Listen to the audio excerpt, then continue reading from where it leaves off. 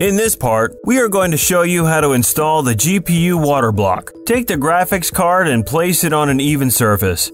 All heatsink assembly screws should be removed, including the self-adhesive washers on both sides of the PCB, if present. Since different cards have different number of screws, we decided to skip that part.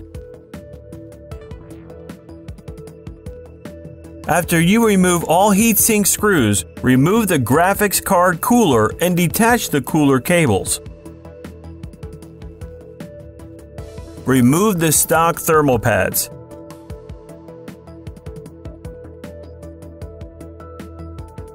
Wipe off the remains of the original thermal compound by using a non-abrasive cloth or Q-tip.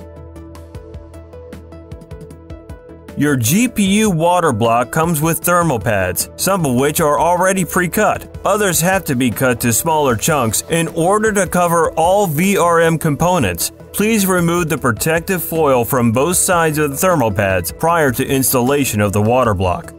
Please refer to the installation manual when applying the thermal pads. Apply enclosed thermal grease on the GPU chip. We recommend you apply it in cross form for the best performance.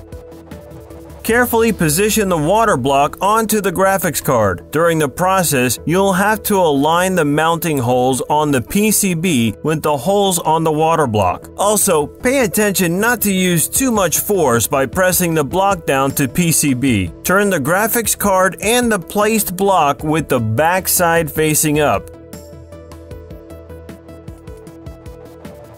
Use a Phillips screwdriver. Screw 8 M2x5 spring screws with Teflon washers and 2 M2.5 AX1 screws. We recommend you to start tightening the screws around the GPU core and continue outwards. Now, take the endorsed backplate and place it on the graphics card as shown. Use the Phillips screwdriver and screw the enclosed M2.5 AX1 screws to mount the backplate onto the graphics card. The installation of the GPU water block is now complete.